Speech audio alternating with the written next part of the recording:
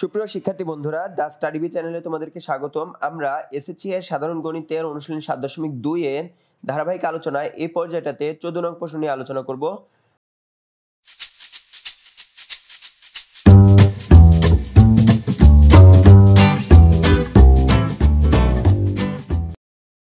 নং প্রশ্নটাতে বলা আছে যে রম্বসের একটি বাহু এবং একটি কর্ণের দৈর্ঘ্য দেওয়া আছে, রম্বসটি আঁকো।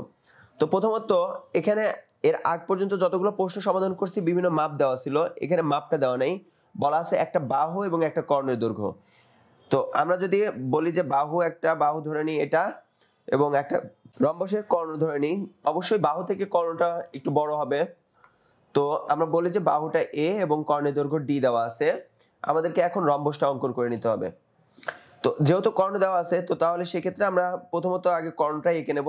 তো বলতে পারি যে কোনো রশ্মি আমরা নিই, সেটা বিই হতে এই যে কর্ণ ডি আছে, ডি এর সমান করে ব্যাসার্ধ নেব, এবং এই ডি এর সমান ব্যাসার্ধ নিয়ে আমরা বলতে পারি যে বিডি অংশ কেটে নিই, বিডি অংশ কেটে নিলাম। এখন আমরা জানি যে রম্বসের সংজ্ঞা অনুযায়ী যে রম্বসের চারটে বাহুই সমান, শুধু কোণগুলো এক সমকোণ না।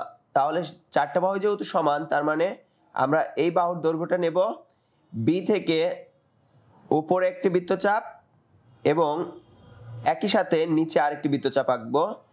তো ঠিক তেমনি ভাবে ডি বিন্দু থেকে ওই একই সমান ব্যাসার্ধ নিয়ে, যেহেতু বাহুগুলোর দৈর্ঘ্য একই সমান, উপরে আরেকটি বৃত্তচাপ এবং নিচে আরেকটি বৃত্তচাপ।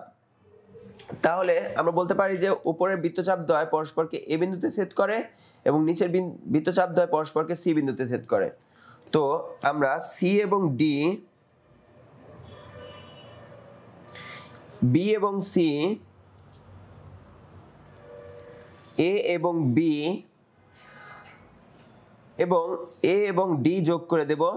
তাহলে সেক্ষেত্রে যেটা তৈরি হয়েছে এটাই হচ্ছে সেই রম্বসটা। যদিও রম্বসটা প্রায় বর্গক্ষেত্রের মতন হয়ে আছে, ইনফ্যাক্ট বর্গক্ষেত্রই। তো এখন আমরা লিখে ফেলবো যে কাজগুলো আমরা এর মধ্যে করেছি, সেই কাজগুলো অর্থাৎ বর্ণনাগুলো লিখে ফেলবো।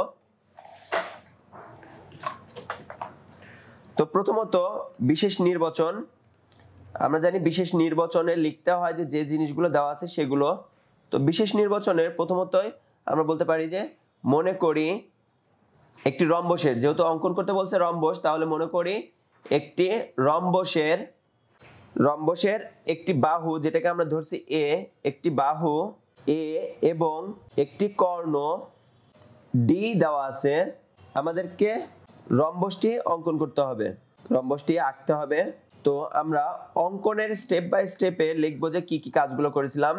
তো অঙ্কনের প্রথমতই যে স্টেপটা নিয়েছিলাম সেটা হচ্ছে যে কোনো রশ্মি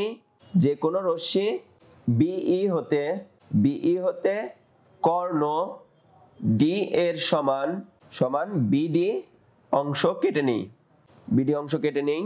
তার মানে এই বিডি অংশটা হচ্ছে কর্ণ ডি, এই বাহুটা হচ্ছে এ, এটা এ, এটাও এ এবং এটাও এ। দ্বিতীয় ধাপটা বি ও ডি বিন্দু হতে এ বাহুর সমান ব্যাসার্ধ নিয়ে দুই পাশে দুইটি বৃত্তচাপ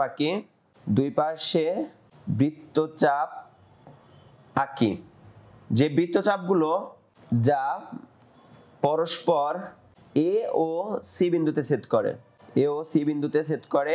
এখন আমরা করছিলাম কি যে এ থেকে তৃতীয় যে ধাপটা ছিল এ বি, এরপরে বি এবং সি, তারপরে সি এবং ডি এবং এ ডি যোগ করি।